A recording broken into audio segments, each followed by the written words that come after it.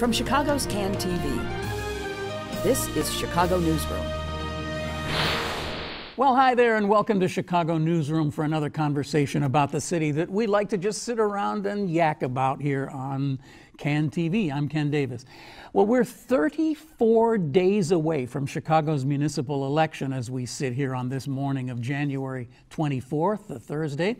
And we finally have the other critical number. It's 14. That's how many candidates for mayor will apparently be on the ballot this time around. And remember, early voting is going to begin in just a few days, as soon as they can get those ballots printed, I guess.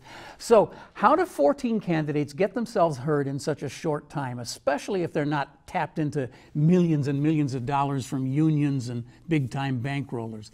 It's something we've been concerned about for a long time here at Chicago Newsroom, and it's the reason why we committed months ago to inviting the candidates in for one-on-one conversations about their candidacies. No lightning rounds of yes-no answers, no one-minute responses to questions like, how will you solve Chicago's gun violence problem? And we're very happy to say that just about all the candidates have taken us up on it. So far, only one has refused our offer, and that's only because of scheduling issues. So today, we're welcoming Illinois State Representative Shawn Ford. He represents the 8th District, which includes quite a bit of Chicago's west side, and he's been in the legislature since 2007. He announced his candidacy for mayor in late September, a couple weeks after Mayor Emanuel announced that he wasn't running for re-election. And it's a great pleasure to have you here at the table. We haven't had you on the show before, so welcome to Chicago Newsroom. Thank you, Ken, and I'm very happy to be here. And I want to thank CAN TV Public Access for making this possible. Oh, thank you. And definitely, I mean, you personally worked the room and invited me personally, so I really appreciate that. Well, you know, it's one of these things that's really interesting about this is that as we get closer to the election, the ones we haven't had a chance to get are getting harder and harder to get because it's harder to get on their schedules. And to be fair, you didn't, it wasn't like you were endorsing me, but you like, let me make sure we get everyone opportunity. Yeah. So I appreciate that. So that's what we're doing now. We're going to these public events and just kind of buttonholing the last folks and saying, we need to get you on. Anyway, I want to ask you a question. I have this weird obsession with maps, and I was looking at your district today, and I knew it was kind of an odd-shaped district, but until I really got down to it, it's like you start on Central. How far north in the city? What's your northernmost? So the northernmost will hit down at Bloomingdale. Okay, down so toward, yeah, and, all right. Yeah, so just north of North Avenue. Right. And then if you had a map of the city and the suburbs, and you put that pin at like North and Central, you'd go all the way down into like Brookfield, practically. Exactly, right? Even further to Western Springs, Western to the point Springs. of Western Springs. Yeah. So you got this little narrow alley of a district. It's prepared me to represent the diversity of Chicago. Yeah, I'll say. You know? It's been great to represent that district, you know, the west side of Chicago, Oak Park, Berwyn. A little bit of Oak Park and Berwyn. Yeah, South Oak Park, yeah. Berwyn, LaGrange Park, all of North Riverside, parts of Western Springs, Brookfield, Proviso. So it's a microcosm of the city. That's got to be one of the most diverse wards in probably the whole legislature, I would bet. You know, it is very, very diverse, and it is close to being a non-minority district. Is it really? Yes, and a lot of the districts are sort of gerrymandered to be closely aligned with its member. Yeah. So, and you got a lot of industrial land in there and stuff. So it's also diverse in terms of like the housing stock and everything else, right? So, it is. You have the diversity of people that have high property taxes. We have a diversity of communities that have great school districts. We have a diversity of communities with low unemployment and high unemployment, and crime and poverty. So the kind of calls that come into your office are they must run the gamut. You have people that call because they need social services, and you have people that's interested in environmental issues. And that's what I've been able to. Do you like it? Do you enjoy it? I do. I enjoy it. Especially, I enjoy it most when people are involved and they call the office with the will to help get the job done. Yeah. And as I said, you've been doing this since 2007. So you made some decision somewhere along the line that you needed to step up and become our mayor. So what was the thinking there? What was the process? How did you arrive at that decision? Well, I had never, Ken, thought of running for mayor of the city of Chicago until the grassroots community came and said, "You're running for mayor, we want you to consider it." And so that was a group of diverse people from the city of Chicago from many different communities, which helped us get over 40,000 signatures to be on the ballot. You know, we had people from the immigration community, we had people from the gay and lesbian, LGBTQ community, we had people from the reentry communities, all coming together saying, "We need you to run for mayor of Chicago." Of course, that came after the announcement of the current mayor, Rahm Emanuel, but they said, "You know what? You have stood up against the machine politics. You called for the recall of Rahm. And we think that with you being one that stands up against the machine, we support you." And they got over 40,000 signatures. And, you know, I got to say that I will tell you honestly, that came as a surprise to me because, you know, it looked like maybe a couple of months ago, it looked like things were kind of, you know, gelling. You kind of see where things were going. And then suddenly you come out of nowhere with 40,000 signatures. And you and Amara Enya, too, both very, I mean, may I say, surprising that you got these large numbers very quickly. Yeah. So that's because when you have the community, the grassroots folks saying that they want to get involved, that's what you get. I mean, when you look at people like Suzanne Mendoza, you look at Tony Pretwinkle, you look at the Dailies, those are machine politicians. And you know who they get to get their signatures? They get people that they have gotten jobs, taxpayer jobs. So they have to go off the clock and get signatures. We didn't have that type of engagement in our campaign. So tell me, it's a kind of a dumb question in a way, but I think it's something that people think is like, how are you different from Rahm Emanuel? What something about Rahm Emanuel made you want to take this leap, right? You know what? I think the city and the people made me want to take the leap because, but what we know about Rahm Emanuel's focus, you know, he clearly is a corporate type of leader. And there's nothing wrong with that, but you can't have that type of governing in the city of Chicago. The city of Chicago is made up of 77 communities of diversity, and each community has its different needs. I don't think that Rahm has the will and the desire to represent all communities because his focus has always been his relationships with corporate America. And so does that make him a bad person? Well, it doesn't make him a bad person, but what it does tell us is that it's been bad for the city of Chicago. And what we need is a mayor that understands that we have to take a step back and reset Chicago politics and make sure that we destroy the normal machine politics in Chicago, destroy the cronyism in the city of Chicago, where only a few people have access to our $600+ billion economy. You know, Rahm is focused on making sure that he has great relationships with Google, that he has great relationships with Boeing, that he has great relationships with all of the billion-dollar industries. So for that, I thank him for bringing some of those industries here so that now we could tap those industries to help deal with some of the problems in the inner city, like the south and west sides of Chicago. Which Chicago wards does your legislative district touch?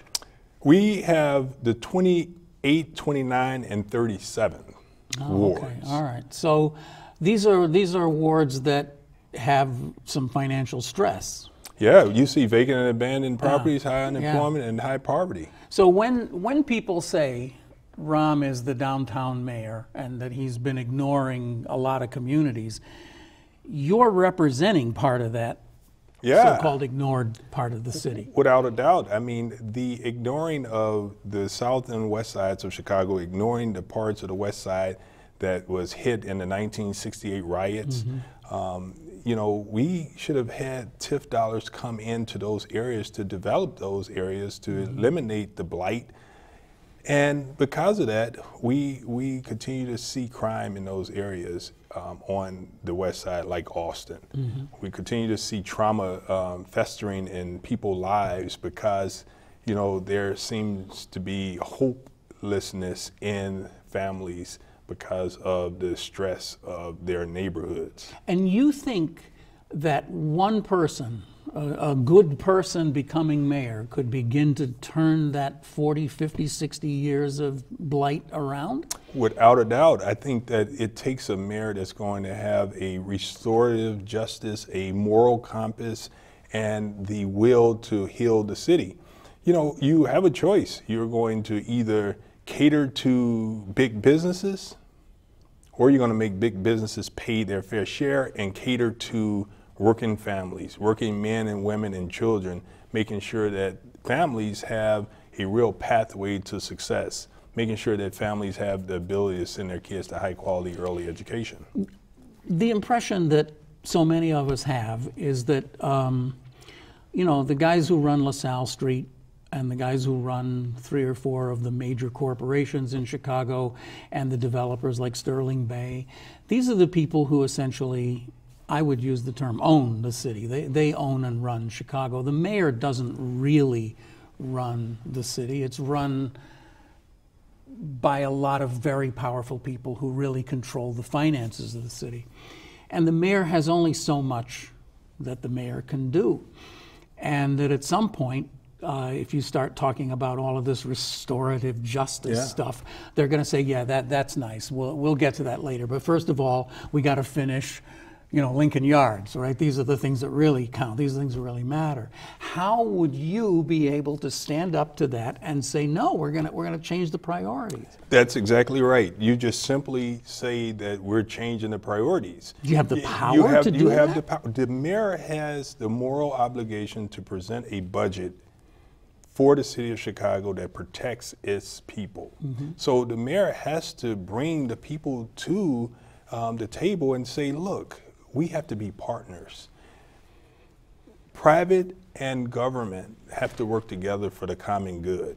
And if we do that, if you have a mayor that truly believes that, I believe that the business community, I think they want to help. I think they want to help. They just have not been giving the push and an ask to do it. Most corporations donate to nonprofits, but they don't know the inner city communities. So when you have a moral leader that's going to introduce them to the communities that need their help the most, it only benefits their corporations. I mean, business people like good public press. So we could give them that when they become contributors to our society and pay their fair share.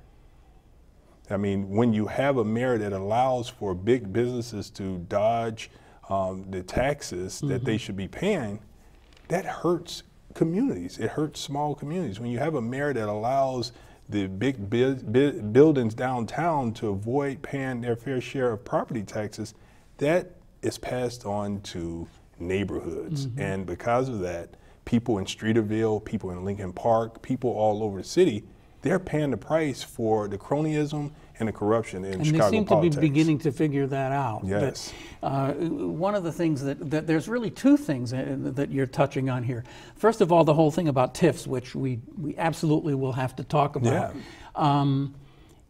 When money is siphoned away to be put into a TIF fund, then the schools and the police, it's commonly said that the money is taken away from schools, but it isn't really taken away from schools because schools make their own tax levy and they get what they ask for. But the problem is that if not all the money that would normally have gone there goes there, then we as taxpayers have to kick in a little bit more to make that work. So there's that. And people who are living in expensive housing are beginning to figure that out. I think it's taken a while for that to happen. But then you also have, as what we've been seeing with Ed Burke and others, he's not the only one, that the politicians who pass the tax levies and then with their other hat help the big buildings downtown to cut their own taxes, when every time they take $1 million off the table, then we have to kick $1 million into we homeowners. That's right. Right? So you got these kind of twin forces that are working against the individual taxpayer. But again, can you begin to change that? Can you make the city council change that? That's the real question. You know, it starts not just with the city council, but it also starts with Springfield, making sure that you have a legislator in Springfield or a mayor that understands the process of Springfield. Out of all of the candidates for mayor of the city of Chicago, I'm the only candidate in this race with the relationships in Springfield, with the conversations that I've had with the members in Springfield, having a relationship with the Chicago delegation in Springfield. It's clear we're ready to make sure that we change the way the system operates for communities, to make sure that the big buildings downtown pay their fair share. So yes, we can do it, and I think that what we have to show the big businesses is, I mean, you're going to pay property taxes. Why hurt the small communities? Because guess what? It's a tax write-off for them. It's still a tax write-off. You pay your taxes. You give that money that you paid to that you pay for your taxes to your accountant, and it's a tax write-off. You know, this is a really interesting conversation to me because there are so many of these things that are just mysterious to me. One of Chicago's most intractable problems, and I'm not going to say gun violence, one of its most intractable problems is its absolute inability to build housing that is affordable for people who want to live here. Yeah.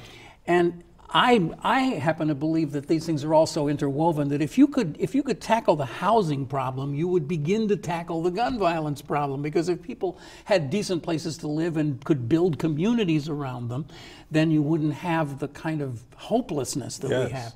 But that aside, how do you do it? How do you get the money that's required to or get the investors you would need to come in and start saying, hey, I could actually make money building houses for people who don't have a lot of money. It wouldn't be as much as if I built a 60-story tower down on Michigan Avenue, but I could make a living doing this. And I've never figured out why it doesn't happen. Well, you see development in every community but the communities that need it. So we can have affordable housing in the city by eliminating the vacant and abandoned buildings, eliminating the vacant lots, and we have to have relationships with small developers, people in the community to do that. Secondly, we have the CHA. CHA is a department, an agency under the mayor's control. It's a $1.6+ billion budget. I mean, we're supposed to do everything that we can to eliminate homelessness and to make affordable housing. But once again, you have to have a mayor that understands and have the will to do it. Right now, the mayor is a mayor that really wants to gentrify Chicago, because when you have someone like Rahm Emanuel and a Daley, you have people that clearly have friends in high places. And so who are they going to cater to? They cater to their friends and cronies. So you have to have a common person that lives in the community, that lives in a small bungalow house on the west side of Chicago, that understands the struggles of working families. I mean, there's no understanding that a Bill Daley could have about Chicago's 77 communities. He's clearly a person that is well connected with big corporations in America. That's why he had Howard Dean come out. What good is a Howard Dean coming to Chicago to get into a Chicago mayoral election? That tells you where his focus is. I still want to stay with this though, because I think you're someone who deals with this on a daily basis, and I've never been able to get to this. Why don't we have more? It's kind of a catch-all phrase, affordable housing, but why don't we have developers who are coming in, and I get your CHA thing, that's a separate conversation, but why don't we have private developers who are coming in and saying, if you'll let me take, you know, these 4 blocks, I will build a small community. Thank you for that. Thank you. Why can't that happen? You know, Ken, that's very good. I'm glad you stayed on it, because what you have is a city that's not friendly to small developers. It's so very difficult to get permits in the city of Chicago. It's corrupted in the permits department and the zoning department, and we have to make sure that we eliminate that corruption. We know now the zoning person, it has been under investigation for a very long time. So you have people that— I'm talking about Danny Solis. Danny Solis. So you have people that struggle as developers that want to help develop these blighted communities, but because they don't want to pay to play, they run away from development. So do you know this? Have you experienced this? I've experienced people saying that Chicago's politics and to do development in the city is so difficult and so corrupted, and if you can't pay, you're not going to have opportunities. You know, Pat O'Connor's wife is a real estate person. She gets lots of business. Those people are well connected. Pat O'Connor, a powerful alderman, now the chair of the finance committee. Development happens in those areas. Those people have access and connections. His wife, realtor, gets the sale of those properties. So when we tear down the corruption in the City of Chicago zoning and finance committee, we're going to begin to see people wanting to do business with the City of Chicago. Secondly, Chicago and Illinois have more charter banks than most. And so we have to make sure that our banks and our credit unions become friendly and partners in these communities. You know, they have CRAs that they have to fulfill, and they want a great CRA rating. And so most banks have investments in these blighted communities.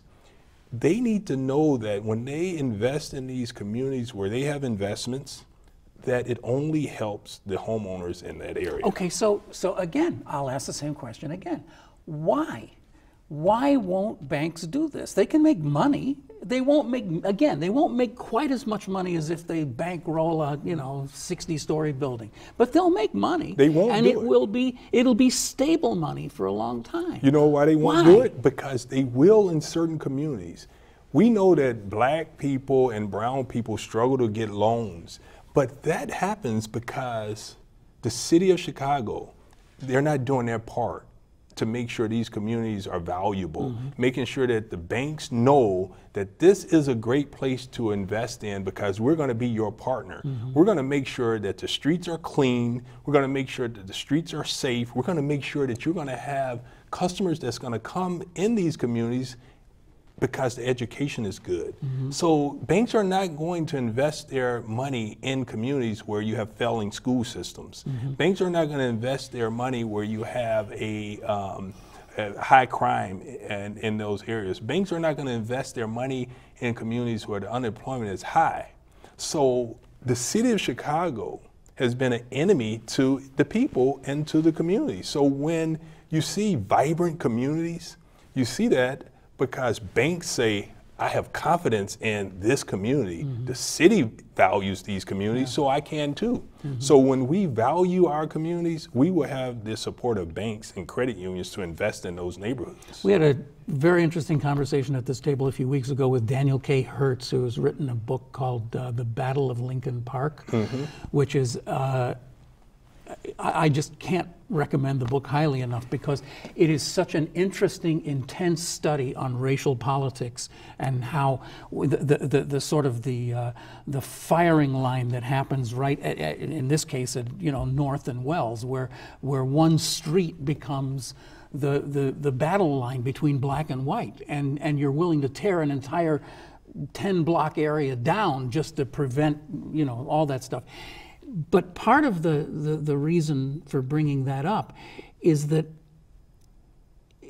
this thing that we were just talking about getting people to invest, getting people to believe that something can work.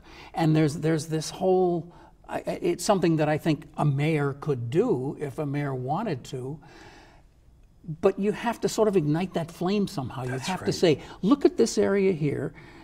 Well, actually, what I was bringing up was that he talks extensively about the role that FDR plays in all of Yes. this with his housing department coming into all the major cities of the country and drawing the red lines. We talk about somebody being redlined. That was literally the case, that maps were drawn with red lines saying this community we're not investing in. Right? So we have this racist history that has been with us since World War II. Well, I mean, obviously before, but I mean, in this case, in this particular case, that we still haven't gotten out from underneath. We still haven't gotten out from redlining and the effects that it had on minority families. You know, you're absolutely right, and you have to have a moral leader that's willing to have those serious conversations. And Dr. King said, racial understanding is not something that we find, but it's something that you create. And you have to have a mayor that's willing to create that understanding in the city of Chicago. You know, white people sometimes get a bad break because people will look at whites and say that they're all racist and they don't want to have the conversation about race. But you got to have a moral leader that's willing to have that conversation so that we can begin to understand racism and that we can join in together to fight the racism in Chicago so that we could begin to work together regardless to what race, regardless to what community we're in, to fight against the police racism in the department, that we could fight against the racism in the Chicago public schools, that we could fight against the racism in the housing, against the segregation in communities. That's what you have to have. The city needs a leader that's willing to have that discussion and lead this city into a healing state. And to be able to do that without, I don't know, threatening the status quo or something. I don't exactly know how to say this, but we have just separated ourselves into these two camps. We're doing it on the national level with Trump. We're doing it in economics. We're doing it in so many ways. We're just kind of like segregating ourselves into intellectual buckets. And this is the thing, that you got to have that conversation, but you got to have, well, minority and non-minority, however you want to put it. You got to have all these people engaged in the conversation at the same time. And respectful. And respectful, and in a respectful way. And the sense I've had of the last few years has been that you have people in power who are talking to the money people in power and saying, listen, do me a favor, would you? Would you put a store in down there? Exactly right. You know, I know it's going to be in Whole Foods. It's going to be kind of hard for you to do, but would you do it for me? Because, you know, we got to try to, you know. And it's not the same thing as saying, how can we sit down and figure out ways that we can kickstart this community, that we can make this community begin, pretty much begin over again. Yeah, I mean, I can't afford Whole Food. I mean, Whole Food is not affordable for working families, you know, and so to do that in the community is deceiving. And like you said, it was just, you see the power that the mayor could have with the business community. He said, why don't you just put this Whole Food in there? I mean, you're right, Ken. Why not have a relationship with the owners of Whole Food and say, look, let's visit this community and figure out how we can make sure that we build. They're only the biggest corporation on the planet. Right, so that's the relationship we need, not a business opportunity for them, but a relationship that they understand the needs of the community. Yeah, it's interesting to me that, you know, I was recently in New Orleans and you see what's going on in the lower ninth where everything was just wiped out. I'm not sure I think this is good, but at least because there was a tragedy of such high proportions, there's money coming in to begin to rebuild it. And yet what we have, and this gets into the gun violence thing, I've said this 100 times on here, if somebody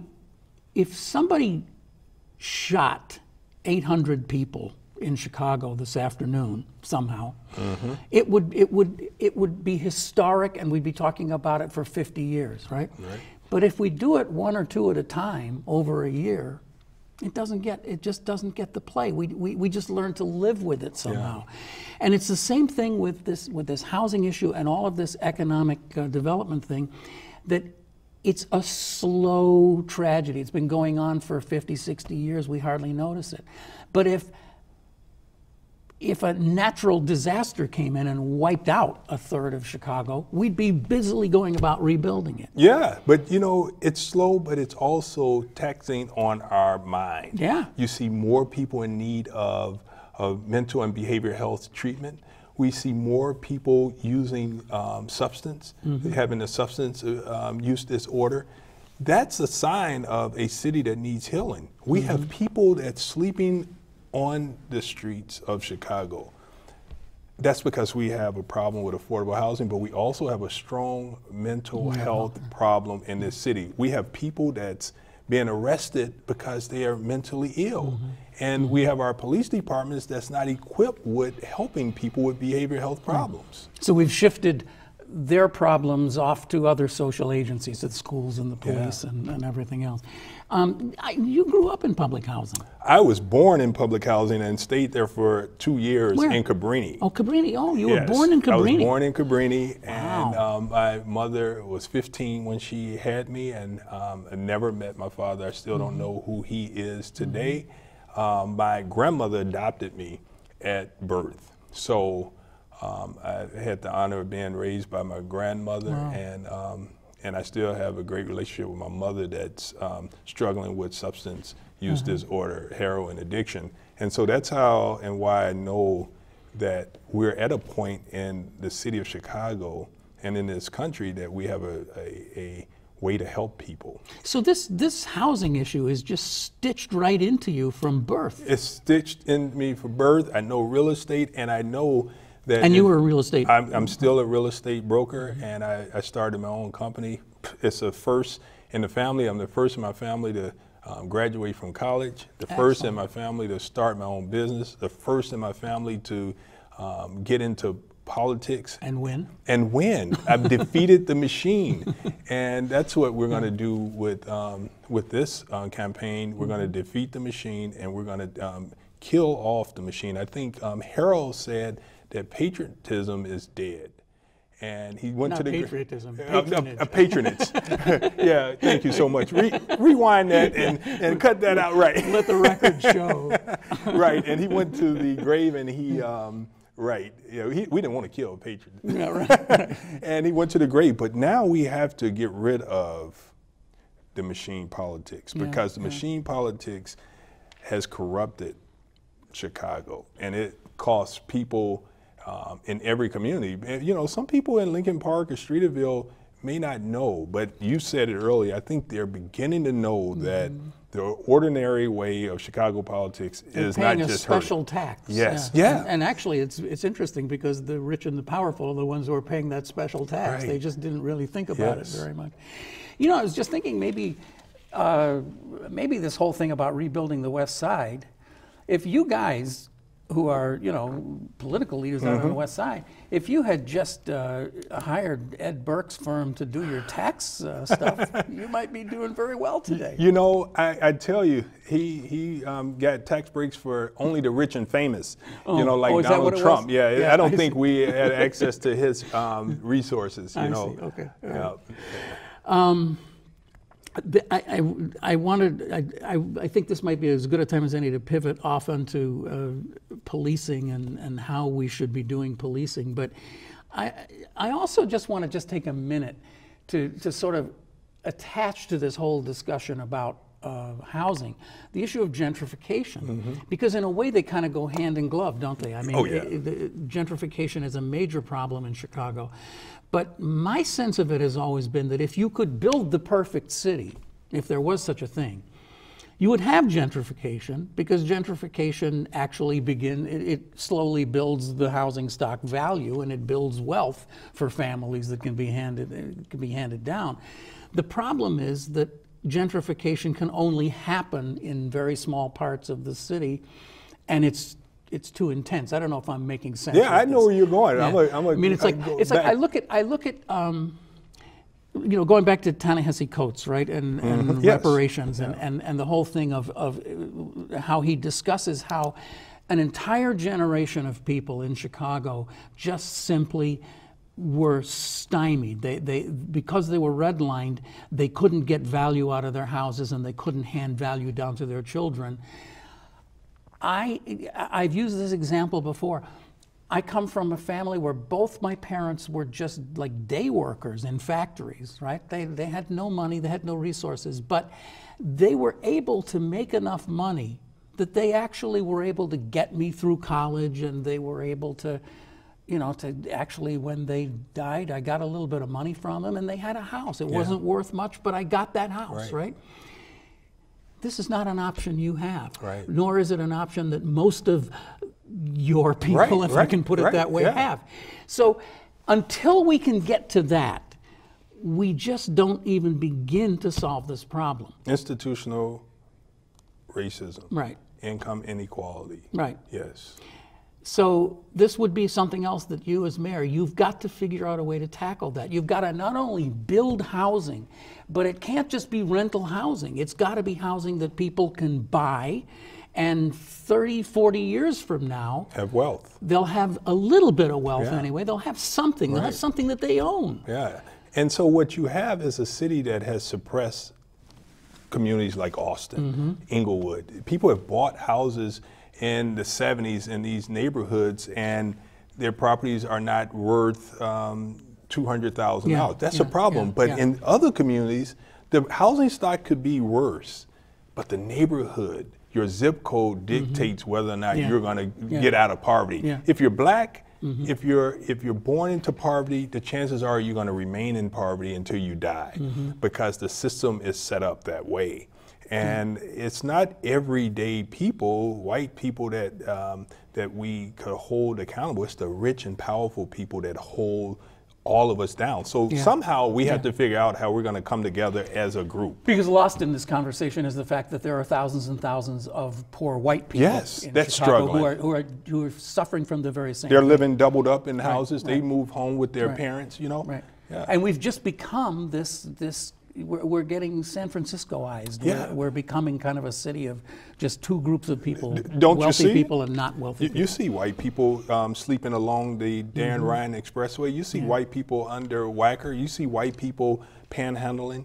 It's all of us. It's everywhere, So let's talk about, it's such a difficult conversation to have. Let's talk about urban violence, gun violence, and the effect that it's having as it's just ripping apart what's left of some of our communities, and what we can do about it. The first place people look, of course, is the police department, and I think that's fair. But it's also, as I said, all these other things too.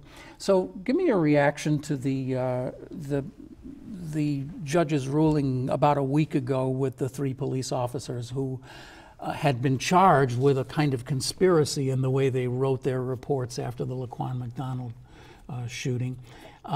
They were acquitted. You know, Ken, that's very telling, and that goes from the police patrolling to the police writing up their reports to the prosecutors to the judges. The question is, are they seeing a black man in the same lens as a white man? And the answer is no. And so we have to call that out.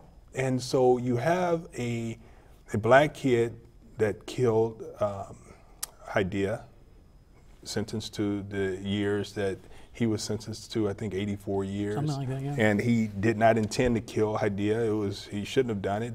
But once again, it's the city of Chicago that I would say failed that black youth. Then you have a white cop that intentionally killed Laquan McDonald because he shot him 16 times, and then you had a whole police department that covered up. The value of black people's lives have to be equivalent to their counterparts, their brothers and sisters of other races.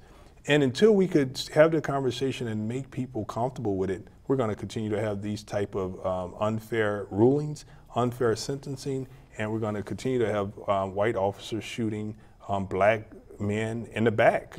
And so we have to have a mayor that's going to say, that's not our city. Our city will not stand for that.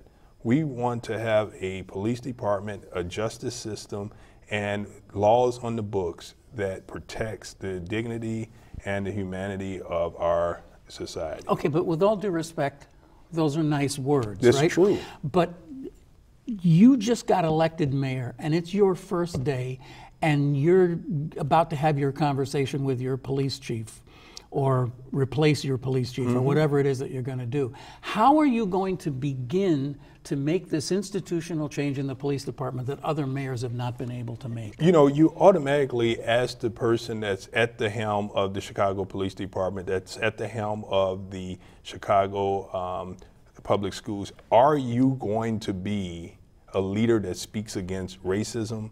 Are you going to give your department a place to go, a sanctuary place to help root out racism and corruption? You can't have a police chief in this city that's not willing to speak. You know, we talk about how people are afraid to say certain things. We need a moral leader heading up the Chicago Police Department, because the Department of Justice said that black people are treated worse. And black people are being killed by the Chicago police, and black people are struggling to have quality education. The question is, are we willing as a society to say, as a white man, hey, that's unfair, and the racism and discrimination in this city is costing me taxes. Because we have to pay police overtime, because we have hundreds of millions of dollars of lawsuits, I have to pay more taxes. That's unfair. So together, I think that the mayor will set the tone for healing a city's police department, healing a city that is hurting from racism, cronyism, and discrimination. But one of the things that's clearly been identified, and I really don't want to just pick on the police for this, but this idea of the, you know, the blue wall of silence, the circling the wagons kind of thing. It happens everywhere. In fact, we saw it yesterday at the Chicago City Council, where all the aldermen started playing the same game of like, no, don't hurt him. He's a brother, you know, right? He's one of us, right? Yeah. So it's easy to criticize, but it's not easy to fix. But in this case, it results in people being killed. It's a little bit different. So, I mean, again, I'm sorry if I'm... You're going to give, police have to have critical race theory education. Yeah, I mean, I need to know how you can... You could do it, because in our schools, a lot of our police come from Chicago public schools.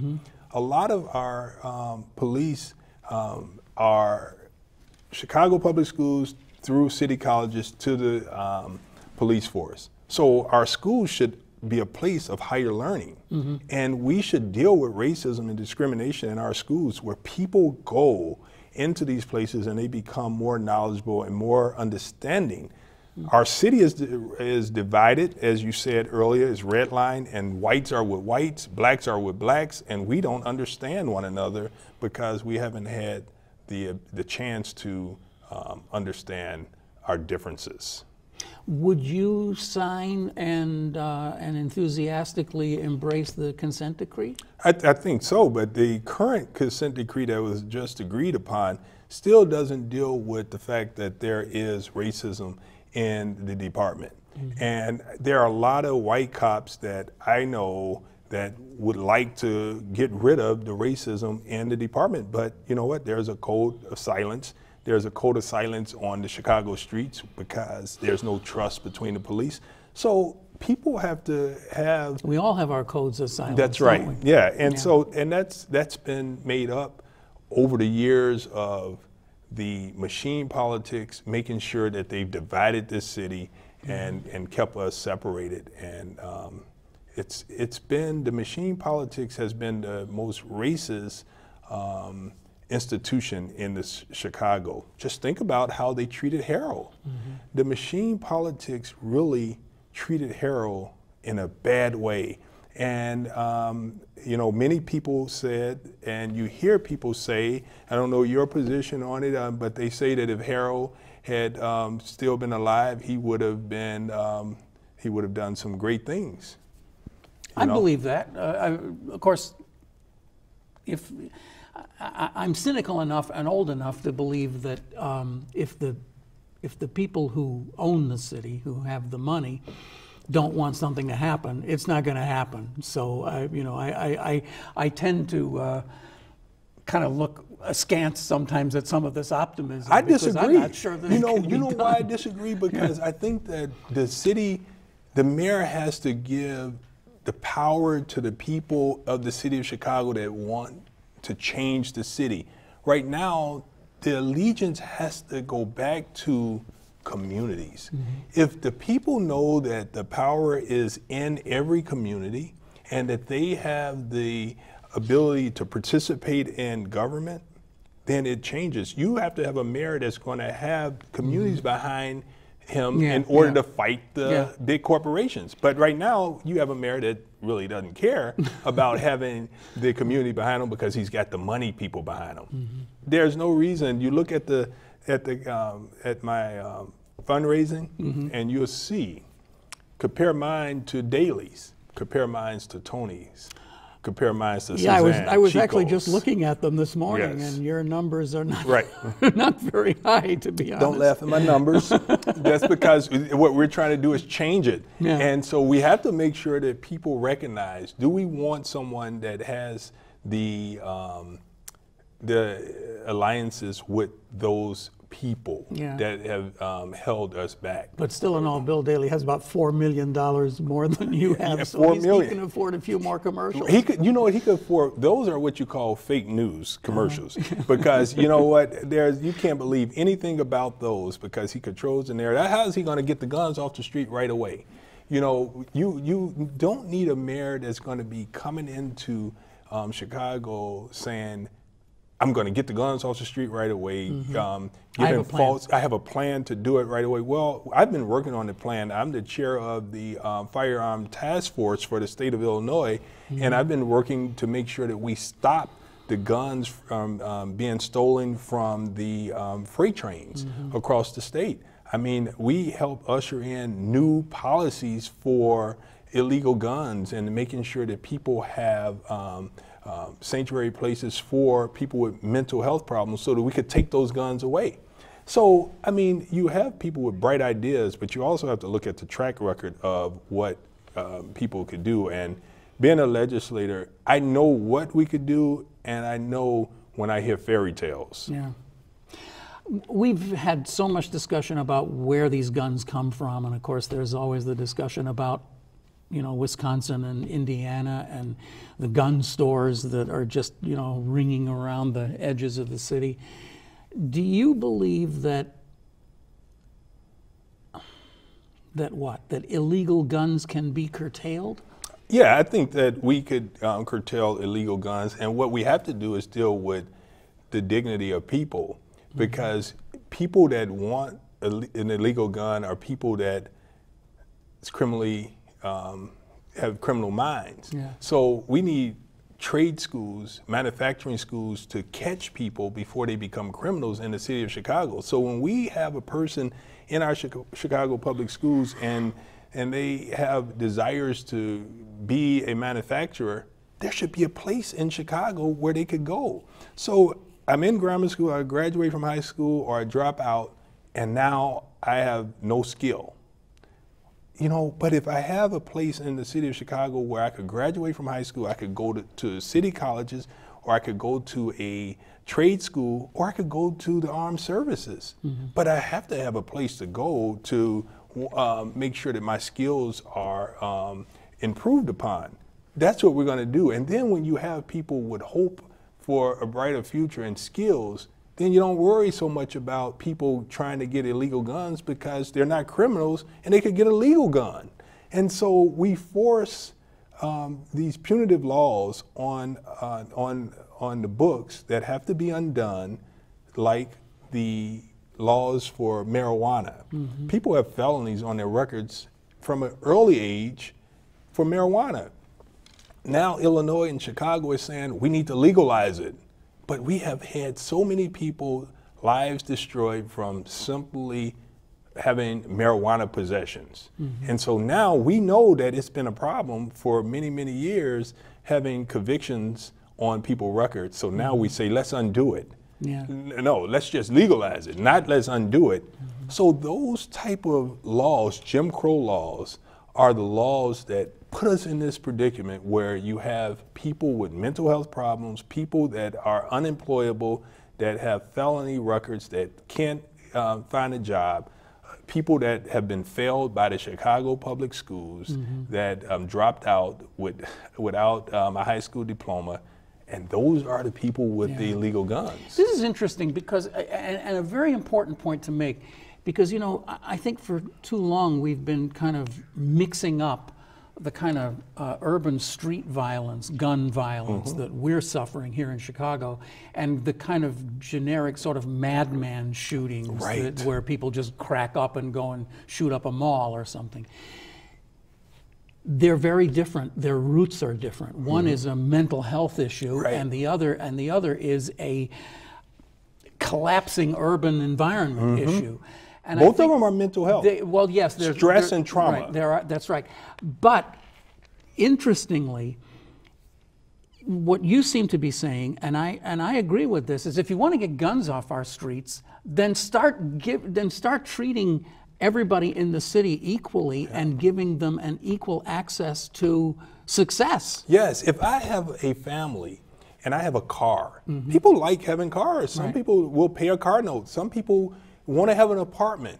If I have a job to go to every day, I'm able to enjoy my family. I don't want to shoot anybody. I want to make sure I go to work. And if you own something, if you own a house, if you own that bungalow, then all of a sudden you're worried about your lawn. That's right. And you're worried about kids like messing on your lawn. And you're saying, you know what, my bills are due, and you know what, my gas bill is higher. I need to work a little overtime. Right. You know, people are driven into, now there's no excuse for a person to turn to a life of crime. But we have to know that sometimes in society, not everyone is strong enough to fight it. Not everyone has a strong family to help them survive, you know. So we have to make sure that we're fair, as you said. I was fascinated when I saw you at one of the forums. It was the one that was on Channel 9, I think it was. And I think you were asked, who's going to be the first person you're going to talk to when you walk into your office on your first day as mayor? And you said, the Lord Jesus Christ. The Lord Jesus Christ. I mean, you know, I know that, you know, this is something that you have to take from a moral perspective. And the city is diverse in its religious beliefs, but you have to make sure that you come from a perspective of fairness and justice. No matter what God or whatever you believe in, you have some type of moral compass. You contemplated being a priest, I read. Yeah, I was at the Niles College Seminary to be a priest. I did a year in the seminary. St. Joseph is now closing its Chicago seminary, and they're just sending everyone straight to Mundelein now. And so my belief in social justice is my driving force in government. And I passed a social justice resolution early in my career in Springfield. And it's funny because I told Madigan I wanted him to support it. And he said, I'll support it. He said, but your problem will be the Republicans. They're not going to support that, because when you think of social justice, he thinks that people would think that it's giving people you know, public aid and giving black people money. Right. And so the people that supported the resolution were the Republicans. They all signed in and supported it because they know that if we make social justice the guiding principles of what we do in government, we at least start off with a moral compass that's good for humanity. Yeah. This sounds so ridiculously naive to say, but I think I've always kind of believed that you could begin to heal the racial divide if an individual, and I think it probably would have to be a black individual, but if someone said, I want to bring justice and equality to this city, and I recognize that it has to be equality for all of us, and I need, you know, it's like you can't just say, I want to bring more resources to the African American community. It doesn't fly. No. But when you say, if we can do these things together, we can actually build a better city. Yeah. And that's a message that's very hard to communicate. And you know, because people don't want to hear it. But you know, we have proof that white people want to fight for social justice and want to make sure that there's equality. Civil rights movement would not have been what it was, and we would not have had the success with the civil rights movement without white support. That's a big deal. We have to go back and recognize and not allow, you know, the corruption to divide us. There are many people that's willing to fight for equality in this country, and it takes all of us to say it, because it's a problem that we all suffer from. Yeah. You know, racism, discrimination impacts me personally, but it also impacts you, Ken. And so, It does. and so I pay for it. You pay for it, and so we have to recognize that it's up to us to do this together, because it's a critical issue that impacts all of our lives and the future generations. Well, I'm afraid we've run out of time here. We could go on for another couple hours here, but you know, this was very interesting. I'm really glad we got to meet, and you know, what can I say? Good luck to you. I say, brother, let's do it. Thanks so much. All right. Well, Shawn Ford is the representative of the 8th District, if I recall correctly, in the Illinois legislature, and he wants to be your next mayor. And we'll see how that goes. Let's see what happens. Next week, we think we might have Bob Fioretti, but we're sort of working on our schedules here, so we'll see how it goes. But thank you very much for watching. Remember, you can see all of our past shows by going to this address at chicagonewsroom.org, but you can also check out CAN TV, because if you go to cantv.org, you'll be able to see how we're running all of our mayoral election tapes all in a row. And it's really interesting to sort of see how they all compare. So thank you very much for watching. We'll be back next week. And you've been watching Chicago Newsroom here on CAN TV. Thank you much. See you next week.